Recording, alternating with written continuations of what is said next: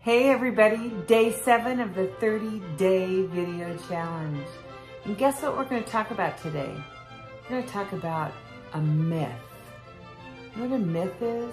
A myth is like a lie, something that's not true. So I'm going to talk about home buying because that's what I do. I do loans.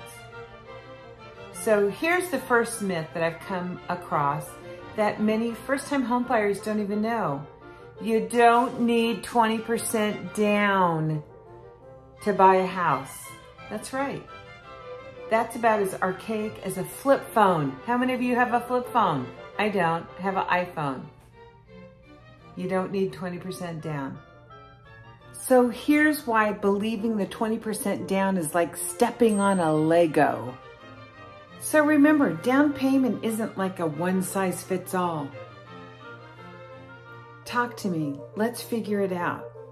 Because there are ways that we can get you into a home without having to have you save a ton of money and miss out on this great market. Because right now is a great market.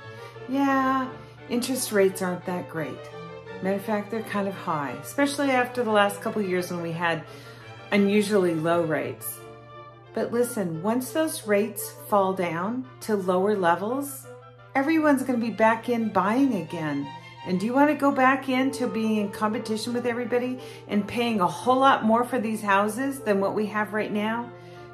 Right now is the best time to buy. So let's not let this myth or this dilemma stop you. Let's try and get pre-qualified, see what we can do. We have down payment assistance programs. They're not my favorite. If you have any money saved at all, we might be able to get you into a house as low as 3% down, or we can get some assistance. We've also got some great grants here in San Antonio.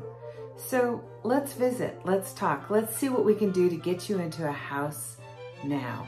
Marilee Brown, Empire Financial. Thanks for spending time with me.